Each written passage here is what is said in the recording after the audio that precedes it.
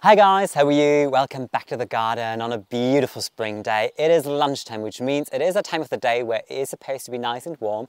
Kind of is, there's still a chilly wind, but you know what? I'm at the point where I feel like I'm over winter jackets. I don't want to wear another dang winter jacket, scarf, hats. I just want to say hatbands. I never wear hatbands, but you know, all that stuff. Everything is in the closet and I'm like, no, I'm over it. I find myself a nice project somewhere where there isn't so much wind, where there is sun. It's going to be nice and toasty, hopefully. So we're going to do something on the driveway. And next to the driveway, I can show you kind of like the truth of an embarrassment. I hope you can all identify with it. You know that there's a lot of renovation going on in the house, and the house also has an attic. An attic most of the time means like you just put your stuff there, you stuff it in literally, and then you kind of forget about it. And there was a time where we're like, okay, we need to go up there, clean it. And there was so much stuff where we thought, oh my, what is it, what to do with that? So definitely going to dump all of that bit after bit now. But yeah, I hope you can identify with the situation as well, but today is not about that. Today is about planting. I found something really intriguing in the garden center, which already stands on the driveway for a good week or so, I believe. Goes in a container into my little pot garden arrangement. I think it's going to fill me with so much joy and excitement. Hope you're excited to join me in my today's project. Moment of truth, please tell me that you all have gone through a big cleaning session, and this is exactly how it looks in your household as well. To be fair, there's still like some things from the banister, for example, that was upstairs that we didn't need anymore, so that came down, and then some boxes here of the hardwood floors, because the hardwood floors is a chevron, and that means that there was a lot of leftovers and we don't really use it anymore, I suppose. So I think this is going to go away as well. And a very old TV that is heavy as the H word basically, so oof, no, that's definitely going to go as well. But what I'm going to do today, if we swing around, oh, so lovely in the garden, clear blue skies, is standing right here. So I want to plant a wisteria that was trained as a tree, and I think this is rather fabulous, so beautiful. There is a label on it, hooray, so I can tell you what I'm growing. It's wisteria, shiro, captain, fuji, and it blooms in white, even though the label that was attached here is in purple. But I think it's quite interesting because so far I grow two wisteria, they're both purple flowers, and having a white one will be very cute as well. And if you take a look, it's full and full of buds, so all of those are going to come to bloom very soon. So it's going to be a cascade of white flowers just spilling down this beautiful tree, and I'm going to keep it as a tree. I think this is just the beauty of it. So let's see how it is going to thrive in its container, and this is exactly where I want to put it. There is already a container, and it's going to go into this little pot arrangement somewhere here. Need to just, well, make some space, need to see how I'm going to do it, but I think in a combination the white wisteria will be very cute in here. If you follow my channel already for quite a while, you know that I'm growing already two wisterias in the garden. One is just next to the garage in the formal kitchen garden, and it's about to come to bloom, I think in May as well, which is going to be so beautiful because it has this very long cascading purple flowers, and you know I love purple, so definitely this is one of my favorite plants. And the second one just grows next to the terrace. So you might remember back in February, I suppose, I built a trellis as a support system for that wisteria because I want to train it into a tree shape as well. So obviously there's going to be a lot taller to what this little beauty is. This is roughly maybe half a meter, I would suppose. And I want to keep it in this size. Even though, you know, wisteria is bound to be very, very vigorous. And you might think, does it really work in a container? But I can tell it does because I've experience with that. In my apartment in Düsseldorf on the balcony, I actually do have two wisterias in containers already for 10 years. And they survived. They survived a lot. They survived a month without any watering, where I thought, all right, those wisterias are probably, they had it, but they always came back. And the intriguing thing about it is that in the first year or two, the wisterias, they will grow with a lot of vigorous top growth, but then over the time, they just slow down and they almost stay in their structure, which is really nice because you have a nice shape, you have a nice silhouette, but you don't need to come in there with your secateurs over and over again. And obviously, that has to do with the fact that a wisteria, when it grows in a container, there's only so much soil and only so many nutrients. So at one point there isn't as much, and the roots just can't grow any further because they are probably completely pot bound in that container. So what I would always recommend you is try and come in with a liquid fertilizer and make sure that your plant keeps on going and will be happy. When I say that wisterias are very vigorous, that doesn't only mean the top growth is vigorous, the bottom part, the roots are as well. Because the first couple of years in Düsseldorf, I had the wisteria in a plastic container.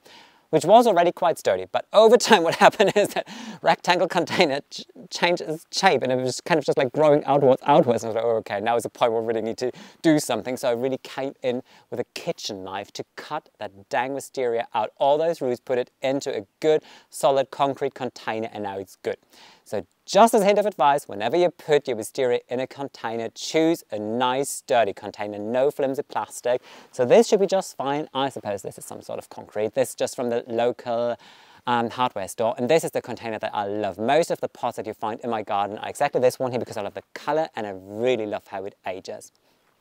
That was about the wisteria roots and how vigorous they are. Obviously the top growth is very vigorous as well, and when it comes to that, you need to come in and prune it in order to keep it nice and grow into a nice well shape, especially if you train it, for example, on a wall. And to train wisteria, there are just two numbers that you need to remember, which are 2 and 7, and that implements to the month and when you need to go in there and strip them back, and also how you prune them. So 2 obviously stands for February. So what you do in February is very easy.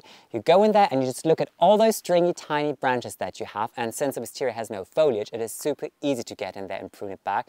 You just look at that stringy stems and then you just count from the main stem like 1, 2 buds, and then you make a cut on the angle, so you remove a lot of last year's old stems that you don't need anymore. In July, this is when it gets a little more tricky, because what happened is obviously your wisteria is in full foliage and it has a lot of long stringy stems, almost like an octopus in a way. It really looks like this creature growing off your wall. Then you go in with your secateurs again and you try and count like 1, 2, 3, 4, 7 buds, and then you make a cut on the angle again, and like that. You always make sure that your wisteria stays compact and a nice good growing habit, and you also encourage it to produce flower buds because it flowers best on these pruned stems. Whenever you buy a wisteria, I would always recommend you buy a wisteria that already has buds as this one, because the wisteria that is on the kitchen hardly ever comes to bloom. I bought it in a container when it was just like one tiny stringy thingy basically, and that had I don't know, I really don't know what the problem is. I think the plant is quite young, and I think this is why it doesn't really come to bloom, while the one next to the garage, which we don't really see from the upper garden here, which is a little bit of a shame, always comes to bloom. It's always beautiful, but I mean, it's in the kitchen garden, so whenever I work in the kitchen garden, that is a nice thing about it. One last quick thing I really want to tell you, because I think this is quite intriguing, and I did a research again because I read it a couple of years ago in a magazine, so I just wanted to be sure.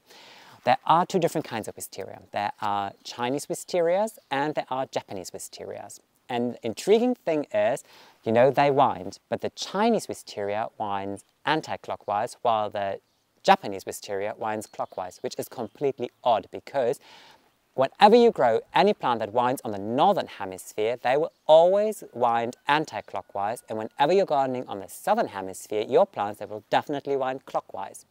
And this is the same effect, for example, if you have water in your bathtub and you pull the plug, in the northern hemisphere the water is always going to rinse off anti-clockwise, while in the southern hemisphere it's going to rinse off clockwise. So why is the Japanese wisteria growing into the wrong direction? And that answer really goes back into time. Now comes my, well, geological knowledge, whatever you want to call it.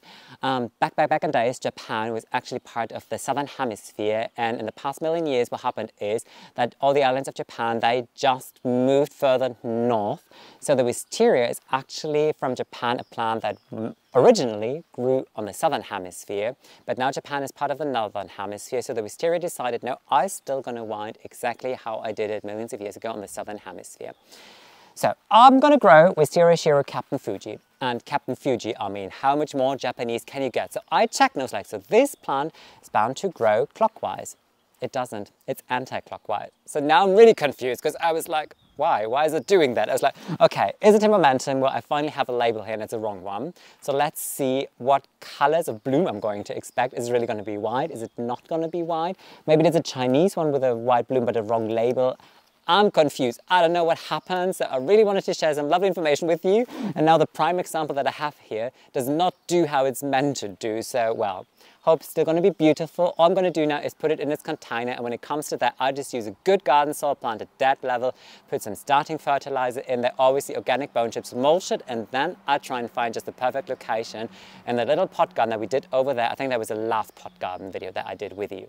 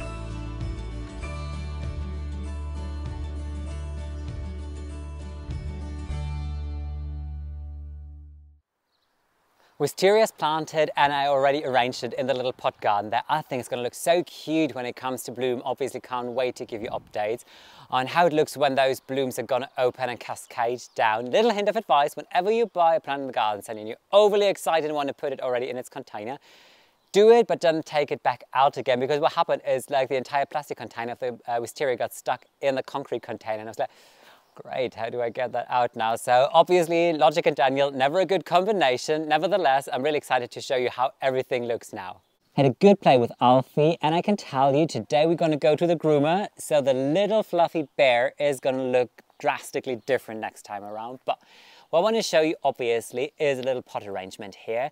So you can't really tell a lot that there is a wisteria though, but once it comes to bloom, I think those white cascading flowers are going to be really wonderful with the hedge as a backdrop. And I always think that wisteria and evergreens are a winning combination. So the eusphere that we potted up there, I think is going to be so beautiful as well. Hyacinth, they're now in bloom, absolutely glorious. But when the wisteria comes to bloom, I think they're gone over. But the pansies, they really kicked in with a lot of growth. Remember how tiny they were when we planted those, and they've really grew into strong, robust little plants. A lot of buds are appearing. Absolutely happy with the color combinations. Tulips, a lot of leaves, so I think one point they're also going to be very tall and beautiful. This is Queen of Night, so a very dark tulip matching the dark foliage of the Eucharist there. And guess what already started? Ta-da! Dandelions. Oh yeah, it's that time of the year when I start picking them, because they are, I know they're good for wildlife, but we have a lot of good for wildlife, and this is the one part good for wildlife where I'm a little like, oh, I'd like to have the upper hand on those. That is it for today's video. I think this is going to be a rather quick, short, cute project, but I'm really happy with the outcome, and I'm going to tell you how it's going to look. I'm going to use my favorite word, whimsical, because I think when it comes to wisteria, they just have this fairy-esque quality about them when they come to bloom. And in case if you're not growing a wisteria in your own garden, just give it a thought. You will not regret it, I can tell you. They're just wonderful plants. They come with a scent which is also wonderful, next to a terrace or a main entrance. And even though they don't flower extremely long, maybe 4 weeks, at max 6 weeks, really depending on your weather situation, but during those 6 weeks, they are so magnificent and they bring so much joy to your garden and to you. So just give it a thought and try and find a location in your own garden. I can tell you it won't be very long up until I drive to Germany. For a week, maybe 10 days, I need to see. And there's still so many projects in the garden going on now. So I really want to take you with me to the veg garden. And I thought about doing a little front garden tour video, like spring in the front garden or something like that, because it looks rather beautiful there right now.